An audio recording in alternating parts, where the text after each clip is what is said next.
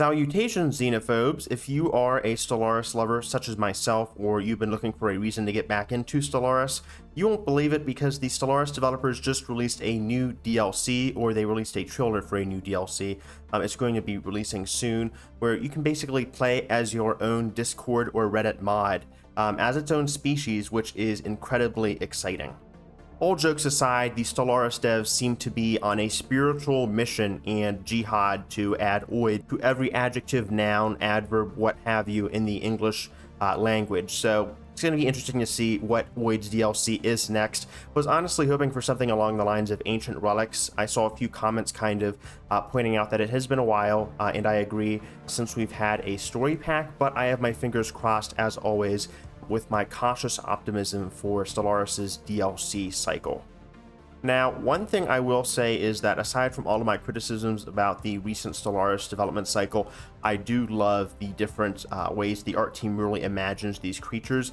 They've been releasing constant bangers, and aside from a few things like the Imperial ship designs, I think the art team is very, very talented. I love the different color palettes they kind of swap around with the species, and how they kind of challenge your interpretations and I guess expectations for what an industrial species looks like. Really excited to see how they kind of go further with species packs in the future, and this looks really, really exciting.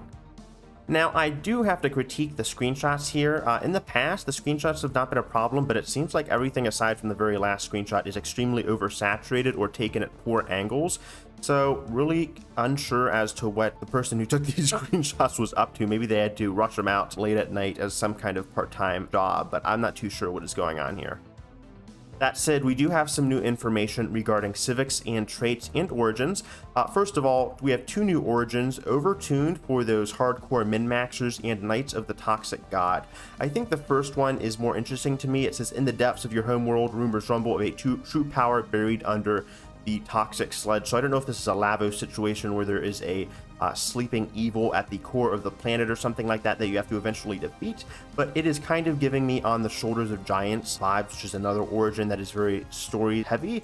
So I hope there's a lot of branching angles and paths you can take with Knights of the Toxic God, so that there are enough kind of decisions to add to the replayability of the game.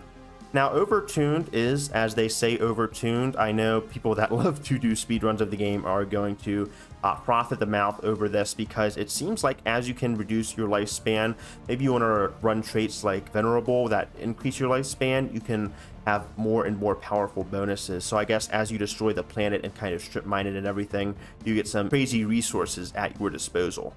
So it sounds like, similarly, toxic baths also involves kind of damaging your population for short-term benefits, where you can infuse mutagenic sludge. I'm not sure if there's going to be a decision or facility centered around that. Again, this is kind of vague, I guess, until they reveal more features at PDXCon, which I am like 99% certain they will do.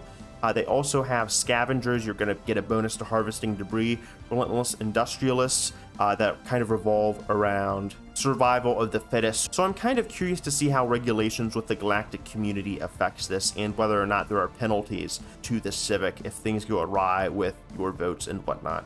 Now, Incubator focuses around population growth. Inorganic Breath seems to focus around increasing exotic gases, and then Noxious and Exotic Metabolism seem to have a bias towards consumer goods and an overall species opinion of you. So great to see there are new traits, new civics, new origins. It doesn't seem like they're trying to skimp us with this one. It will be costing $9.99 as far as I know. Yeah, $9.99 right there. So we're gonna just see how far this goes, and then of course new ship sets, species portraits, and cityscapes. So excited to see what this DLC brings, and I hope to see in the future after this potentially some more DLCs like Ancient Relics, one of my favorite content packs that focus on expanding the world of Stellaris.